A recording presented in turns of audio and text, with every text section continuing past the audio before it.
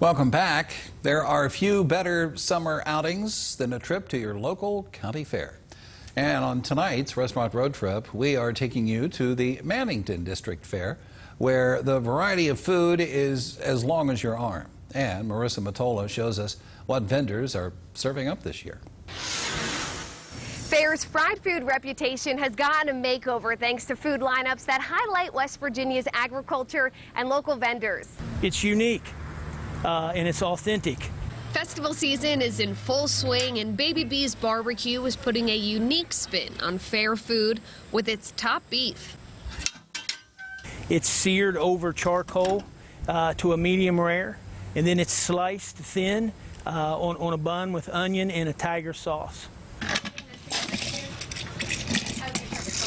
And when fair season rolls around, you can't skip the lemonade. It's sweet and a little bit sour. It's pretty good. The fried goodies are here too, but even deep-fried fair classics like funnel cake can't escape the local treatment. Okay, this is my cinnamon bun funnel cake. And you just top it with cinnamon sugar, coat it generously. And this is my homemade, my own buttercream glaze. And this is the cinnamon bun funnel cake.